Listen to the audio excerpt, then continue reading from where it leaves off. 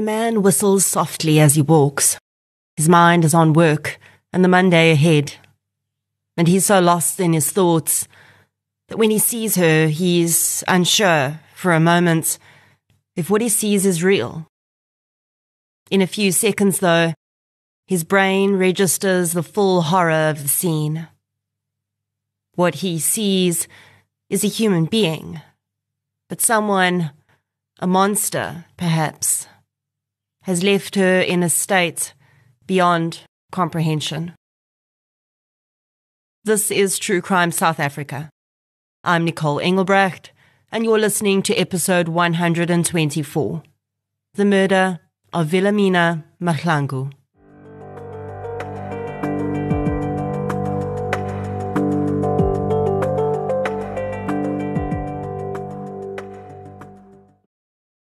This episode is sponsored by AdBot. Running this podcast is time-consuming. And, well, it's just me trying to get it all done. To keep True Crime South Africa up there as a chart-topping podcast, I can't afford to spend time managing my own online marketing campaigns like Google and Bing. Thankfully, there's AdBot. AdBot manages your Google and Bing ads, optimizing them around the clock. All you need to do is choose your monthly budget and let AdBot do the rest. If you're a fellow one-person team like me, visit myadbot.com to sign up and enjoy 3 months free. Use promo code TRUECRIME at checkout. A huge thank you to AdBot for sponsoring this episode. Since 2019, True Crime South Africa has been telling the stories of the victims of violent crime in South Africa. The podcast is independent. That means no big or even little corporates fund it. And that's just the way I like it.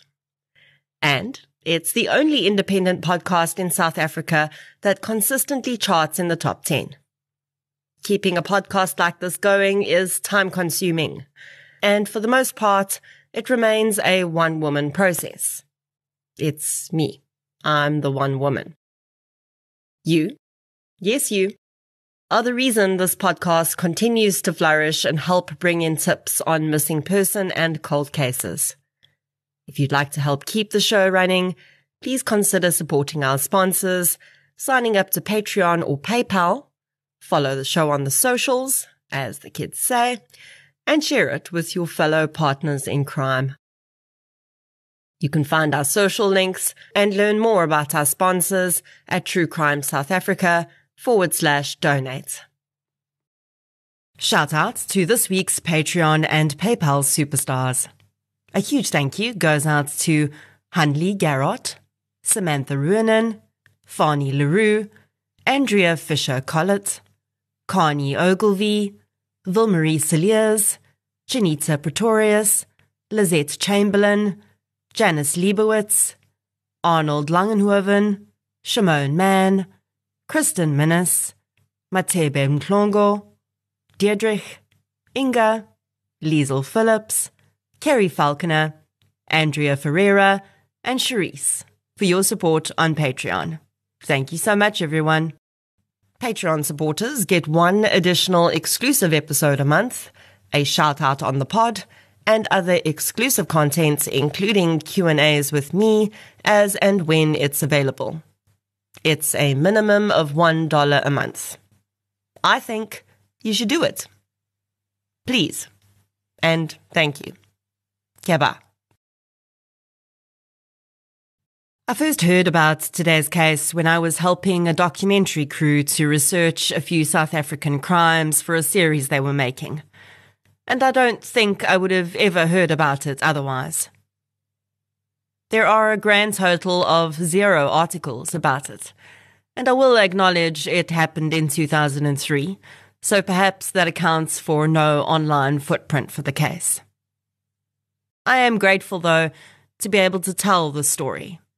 Because not only does Wilhemina deserve to be remembered, it's also a case with some very interesting themes of cover-up and assumption on board, where the way a crime presents at first is very different from what it actually is.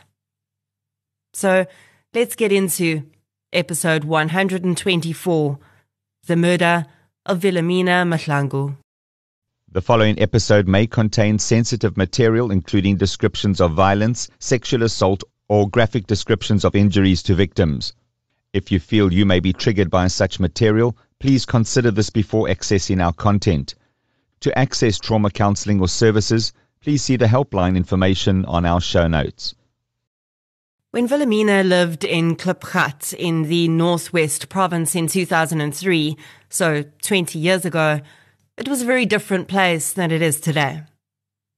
She joined the police service in her early 20s and was working as an inspector at a police station one town over, and this meant she didn't really have to deal with any really terrible crimes.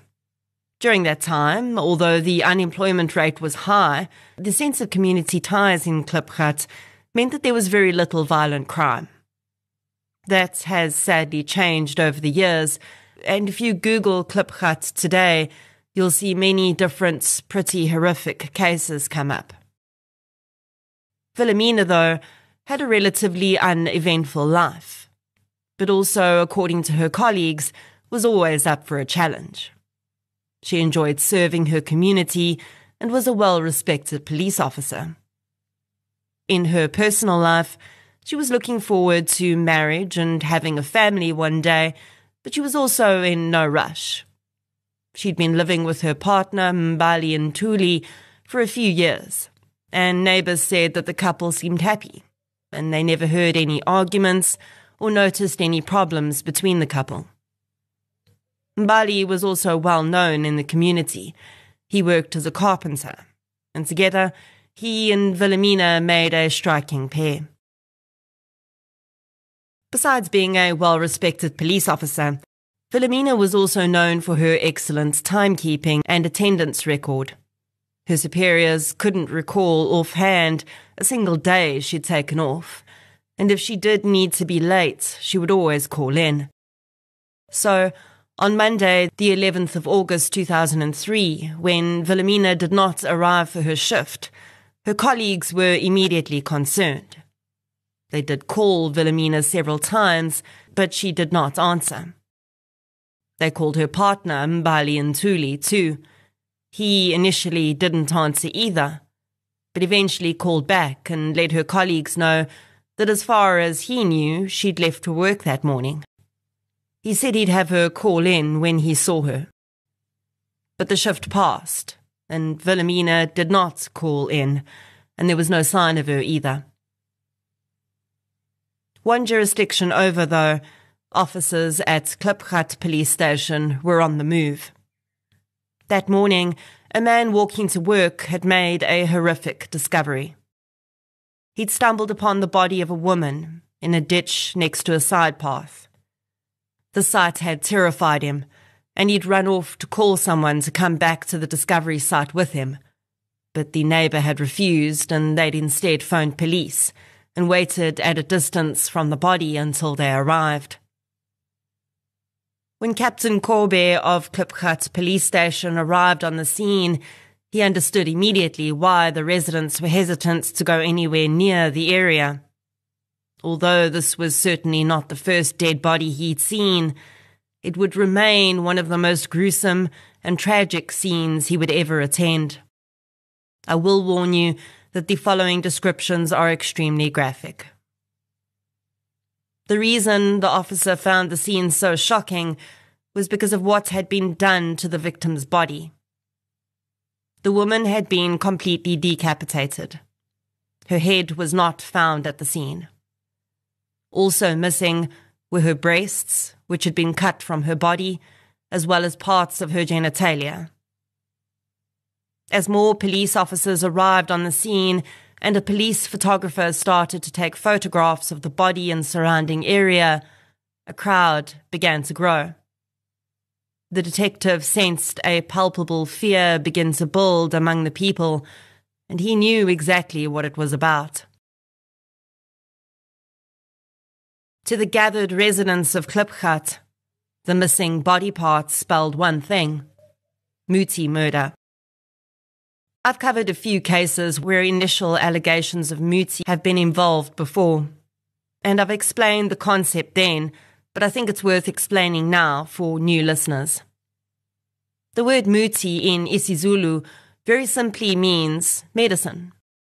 It links back to the long-held African traditional beliefs around certain plants and animal products providing specific healing qualities. In researching the possible links between muti and murder, I found a chapter written by Dr. Gerard Labuschagne for the book Serial Offenders, which was particularly helpful. The chapter can be downloaded on Dr. Labuschagne's website, which actually has a bunch of really interesting downloads on it. As muti practice is usually done by what most people would refer to as traditional healers, I thought it would be enlightening to read a short passage to you from that chapter, which explains the difference between the various types of traditional healers before we get into how muti sometimes links to murder in South Africa, other African countries, and sometimes even other parts of the world with immigrants of African descent. Quote, "There are two main types of traditional healers in South Africa. The sangomas, who consult with ancestors to determine the cause of a person's problems, and the inyangas, who are herbalists. On a day-to-day basis, these practitioners intend no harm to the people they assist or to others." Lamprecht, reference 1998, claims that 84% of black South Africans seek treatment from traditional healers. It is the Mngome, or Vuloy, or Baloy, who is associated with harmful practices.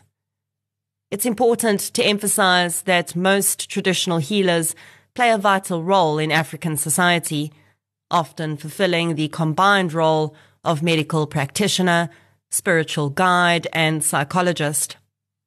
Traditional healers such as sangomas oppose referring to those practitioners involved in muti murder as traditional healers, and suggest that such individuals be referred to as witches. Traditional healers state that their form of assistance is aimed at helping people, whereas those who use their skills to bring harm to others, such as wanting someone dead, or who directly harm others in executing their duties, as in muti murder, should not be classified under the same term, traditional healer. End quote. So with that clarified, why and how might these Mngome be requesting that muti murders occur? Well, it's very simply for the harvesting of body parts. It is believed that certain body parts will assist in making strong muti that will help with various things, including attracting financial and business success and enhancing sexual prowess. If and when human body parts are sought for such muti, the victim must be alive when the body parts are removed. It's for this reason that muti murders are incredibly rare, and also extremely horrific, as the victim will essentially die of shock and blood loss from having the body parts removed while they're conscious. Of course, the Mngome are not usually committing these murders themselves. They'll often have people do it for them. It is almost impossible to say exactly how many true muti murders occur each year because they're not classified on their own for statistics purposes. But the estimation is anywhere between 15 and 300, which is a pretty wide range. Most muti murders occur in rural areas in Limpopo, KwaZulu-Natal, and the Eastern Cape. As the crowd gathered around the gory scene in Klipgat began to murmur, muti was the word on their lips. They'd never had a muti murder in Klipgat. They were close to the border of Gauteng, and people that lived there had become very much city folk, and many had left their traditional beliefs behind.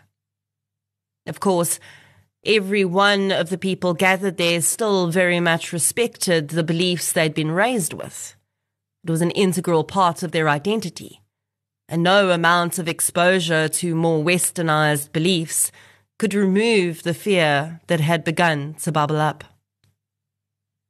The police officers did their best to reassure those gathered. They couldn't jump to conclusions. The investigation must be carried out, and even if it was murder for Muti purposes, they would do their level best to catch those responsible. Looking at the scene, though, Captain Korbe had his doubts about it being a Muti murder. The injuries incurred by the victim were significant and would have resulted in a huge amount of blood loss. Yet, even when they eventually lifted the body into a body bag, there was almost no blood on the soil underneath. From what Korbe knew of Muti murders, the victim was usually immobilized and their body parts were harvested in one place, and the victim would be left there. It often occurred near water as well. Victims were not transported, and there was no body of water in sight.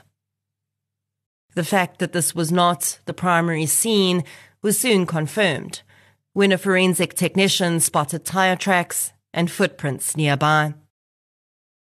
Near the body, tracks told a story of how the victim had come to be there. Tire tracks led in from the dirt road to a spot near the ditch. Then, deep shoe impressions led to where the body had been found, and back from the body to where the tire tracks were. Significantly, the shoe impressions leading away from the vehicle were deeper, indicating that perhaps the person had been carrying something heavy, while the shoe imprints leading back to the vehicle were more shallow. The load had been put down. Forensics officers from the SAPS set about taking casts of these impressions. First, the best sections of the imprints were boxed off. Then, the soil is sprayed with hairspray to prevent the particles of soil moving around. Talc powder is scattered over the impression so that when the plaster is finally poured into the boxed-off section, the soil doesn't cling to the plaster. With these impressions taken and the body removed from the scene to the closest mortuary in preparation for autopsy, the scene was cleared, and the last remaining stragglers who'd stayed to witness all of the activity drifted away. The residents who'd been at the scene that day would, for a very long time, struggle to walk past the ditch without also seeing the body of the victim there in their mind's eye. Most did their best to avoid the area completely. Fear settled over Klipgat like a blanket.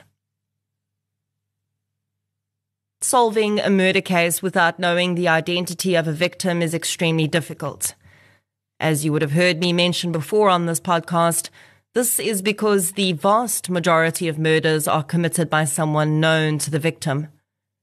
The investigation starts with the victim's closest family and partner, and then moves outward in concentric circles: colleagues, neighbors, enemies. Without an identification, the connections are unknown. So the first course of action for investigators at Klipgat police station was to figure out who their female victim was. As soon as the investigating officer arrived back at the office, he started calling surrounding police stations to ask if they had any missing persons reports for adult black females. None had any that Monday.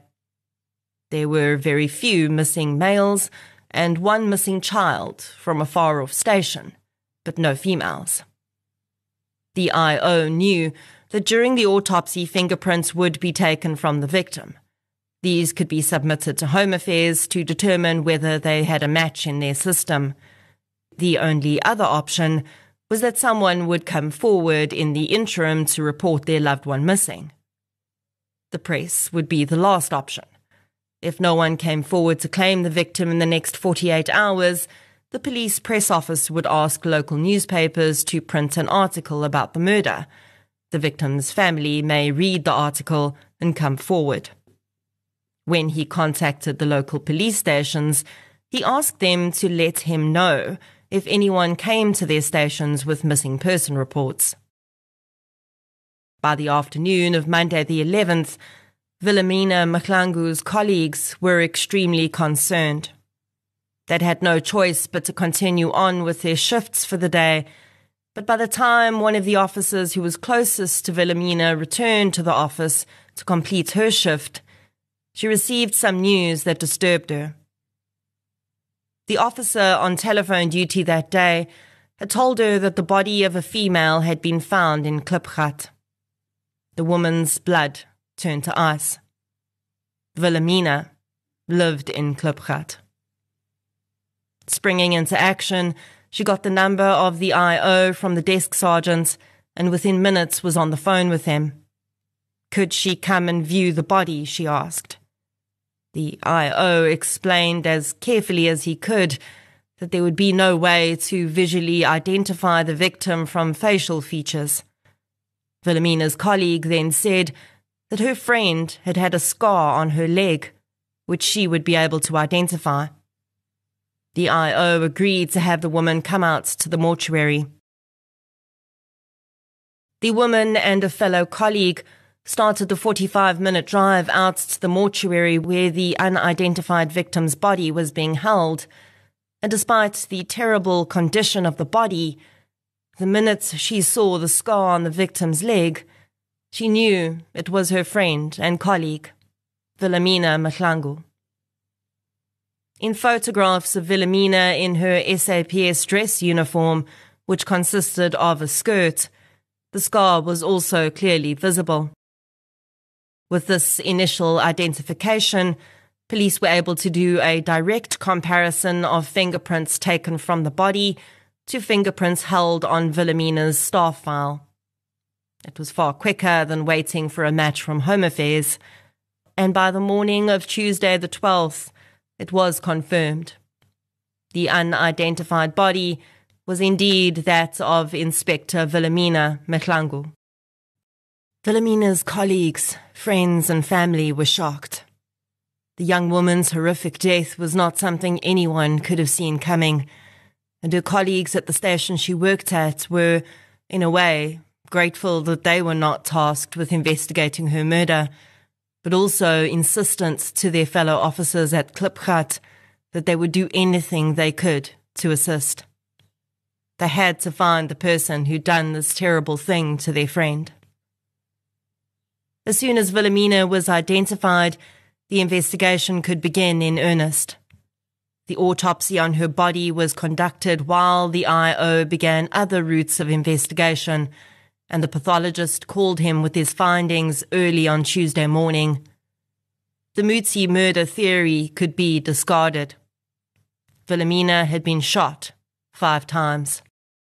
4 of the bullets had exited her body, and 1 had remained behind, which was collected for possible comparison to any weapon which may be recovered. Another finding that proved that Wilhemina had not been killed for Muti purposes was that the decapitation and removal of her other body parts had happened post-mortem. Police now knew that they were dealing with someone who had shot the woman to death and then tried to set up the scene to divert the investigation in a different direction. Several different routes of investigation would happen at once in these early hours. First, investigators attempted to make contact with Wilhemina's live-in partner, Mbali Ntuli. The man was not answering his phone, though, and although a death notification had been made to Wilhemina's closest family members, the man, as her longtime partner, also needed to be notified, and he may well have important information, so talking to him was vital. Simultaneously, officers had arrived at Wilhemina's home and gained access. Ntuli was not there either, but as the property was part of a murder investigation and legally belonged to Wilhemina, they began to search the house for evidence. The first thing police noticed was the distinct odour of cleaning detergent in the home. The kitchen and dining room were sparkling clean, and the smell of detergent continued on into the tiled hallway of the home. Nothing was out of place, and there didn't appear to have been any struggles within the home. Regardless, police went from room to room. Forensics would come in after them, but once they reached the main bedroom, all thoughts that nothing of evidentiary value was in the home were pushed aside. The bed was made, and the sheets were clean, but when the sheet was pulled back to reveal the mattress, they found several holes that appeared to have been made by bullets, as well as bloodstains. But the most pertinent discovery of all was made in the walk-in closet of the bedroom. There, on the floor between Wilhemina's shoes, was a pillowcase, soaked in blood. Inside, police made a horrific discovery. The pillowcase contained Wilhemina's severed head. In addition to this, in a pile of laundry, police found 2 guns. One would be identified as Wilhemina's service pistol, and the other was registered to Mbali Ntuli. After the gruesome discovery, forensics teams scoured the house for hours. They found blood in multiple areas in the bedroom and on the tiles in the hallway, as well as a few other areas in the house. All the blood would be matched back to Wilhemina. The blood had clearly been cleaned up by someone who had access to the house long after the murder had taken place. While all of this was unfolding, Mbali Ntuli's vehicle was spotted on a road near Klipgat. Police officers flagged him down, surrounded his vehicle, and took him into custody for questioning. It would not take much time for Mbali Ntuli to admit his involvement in Wilhemina's murder under the heat of questioning. He claimed, though, that he'd had no choice and that he'd killed Wilhemina in self-defense. Ntuli claimed that he and Wilhemina had been arguing a lot in the past few months, as he believed that she was cheating on him. He said that on Sunday, the 10th of August, she'd come home after a day out with friends and they had started to argue. The argument had become heated, and Wilhemina had gone into their bedroom where she kept her service pistol, and he heard her cock the gun. He told officers that he'd gone to retrieve his own weapon, and when he entered the bedroom, Wilhemina had her arm raised, ready to fire at him. He'd fired a shot at her arm and then taken cover behind a dresser and fired another 2 or 3 shots at her, which he believed had all hit her. Ntuli said that Wilhemina had fallen onto the bed and he'd taken her gun away from her, and then realized she was very badly wounded and loaded her into the back of his car to take her to the hospital. He said that halfway there, she'd stopped responding to him and he'd realized that she'd died. He'd panicked and pulled over and dumped her body into the ditch where they'd found her, and then he'd gone home. He said that when he got home, though, he'd realized that he was going to be in big trouble, and that police would definitely see him as a suspect, so he'd gone back to Wilhemina's body and decapitated and mutilated her to make it look like a muti murder. Ntuli was undoubtedly hoping that a self-defense claim would work to get him less jail time, but police were not buying it. And soon, the evidence would speak where Wilhemina couldn't, and prove that Ntuli's story could not be true. The first important part of the evidence came from the guns and the bullets. Firstly, Wilhemina's service weapon was not cocked when it was found. Ntuli had clearly said he'd heard her cock the gun, and after he'd shot her, he'd removed the gun and kicked it across the room. He did not say anything about uncocking the gun, even when he was asked about that portion of his evidence again. Although Ntuli had already admitted to shooting Wilhemina with his firearm, he could retract his confession at any time, so it was still important to match up the bullet retrieved from Wilhemina's body with Ntuli's gun. The bullets were a perfect match.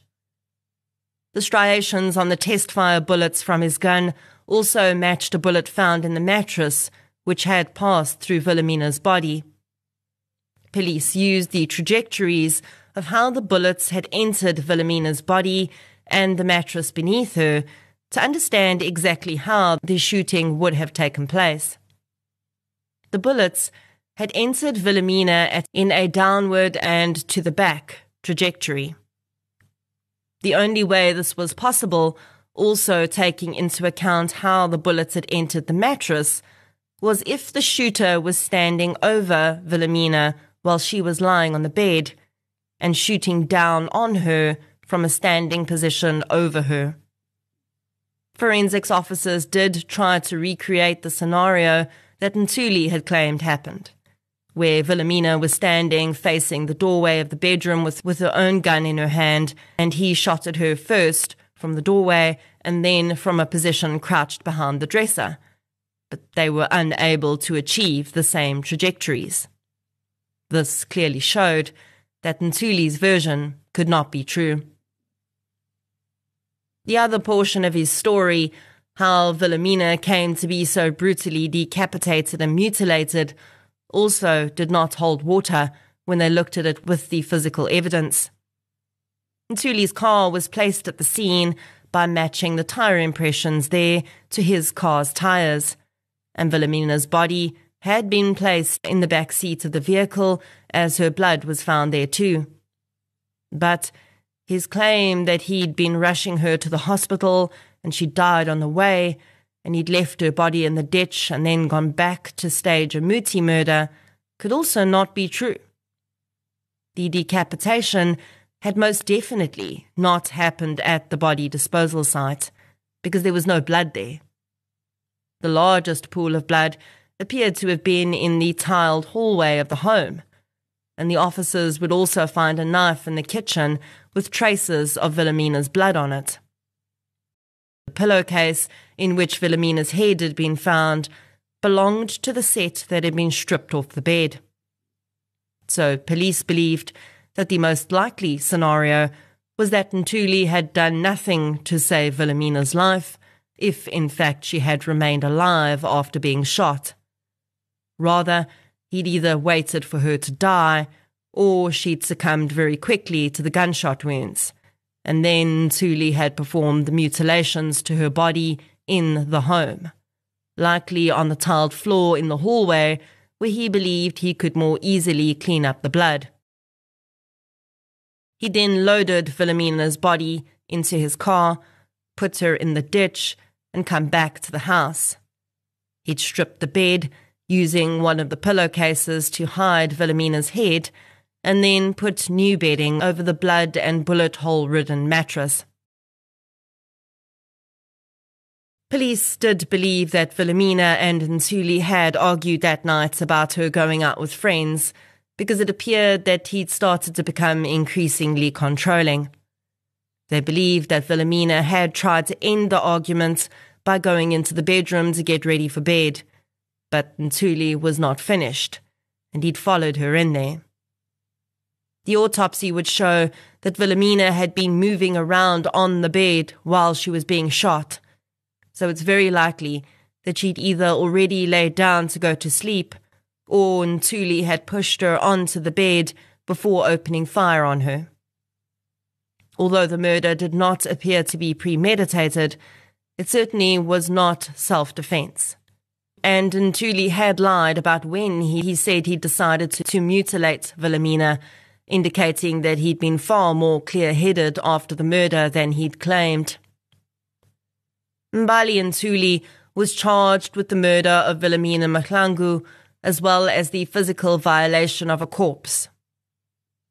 In court, he continued to claim that he'd acted in self-defense, despite the physical evidence pointing away from that probability.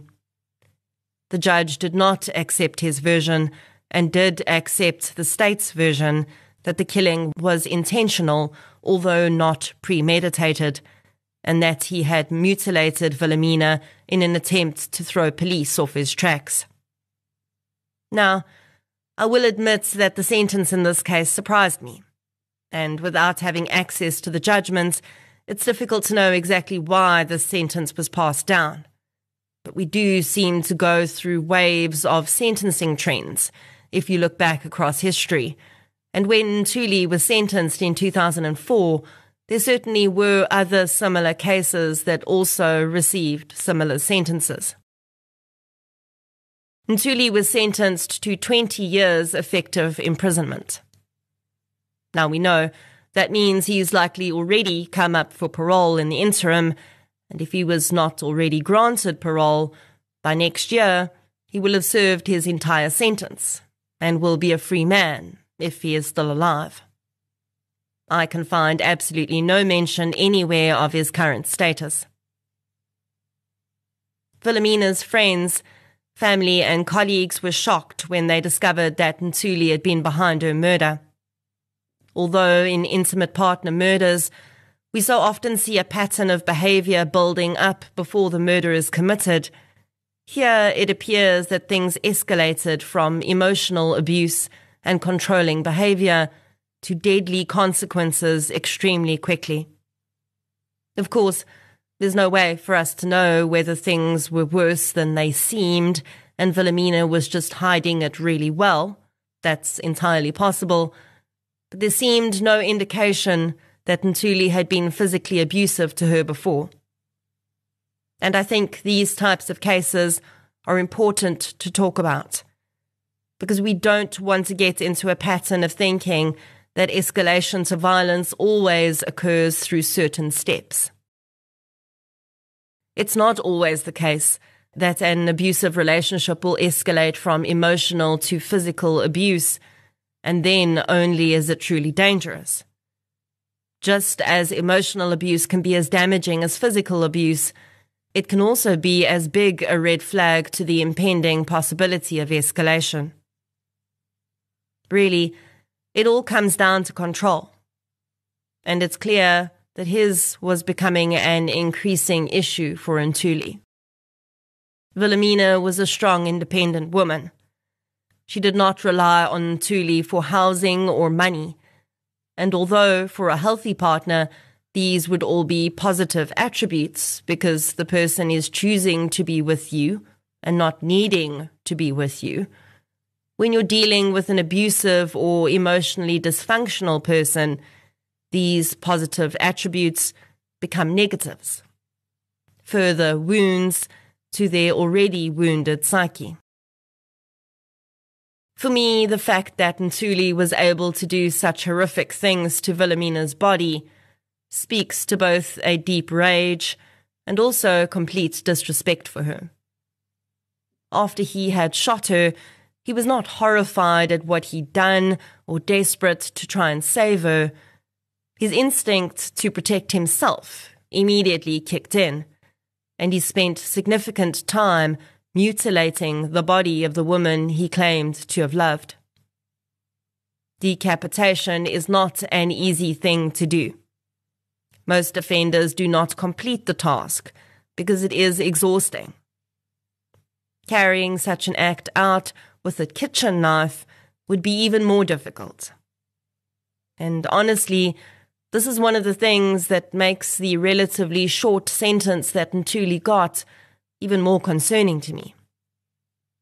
He didn't shoot her and run from the house yelling for help. He carried out this absolutely heinous act afterwards. I also can't help but wonder if there was a psychological element to him having mutilated her breasts and genitals, if he really did suspect her of having an affair. He claimed he did that simply because he thought those were the most common parts that were removed when a muti murder is committed. I don't know so much. Either way, Wilhemina did not, for a single minute, deserve how she was brutally killed and how she was treated after her death. The terror she must have experienced in her last moments as she watched her long-term partner suddenly loom over her and begin firing must have been horrendous. She remains a fond memory in the minds of her colleagues and friends. Those who were left behind had to find some way to move forward without their friend, and the hard-working police officer who they so admired. The community of Klipgat would not be the same after this brutal murder either. Wilhemina was a well-loved resident, and even though it would be proven that her murder was not rooted in Muti, the cloud of fear that settled over Klipgat did not really lift too much on that realization, because it became clear that what had really happened had almost been worse. Wilhemina had not been set upon by strangers seeking to harvest her body parts. She'd been gunned down in what should have been the safety of her own home, and then horrifically mutilated, not by a phantom moving in the night, but by the man she trusted and loved. Wilhemina Mahlangu, rest gently.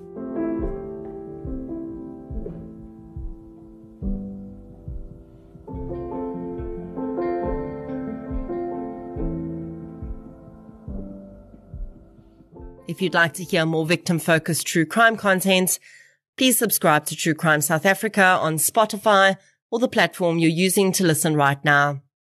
If you're looking for something still related to real-life stories, but often with a more positive slant, you can check out my new podcast series, I Lived Through This. You can follow both podcasts on social media. We're on Facebook, Twitter, and Instagram.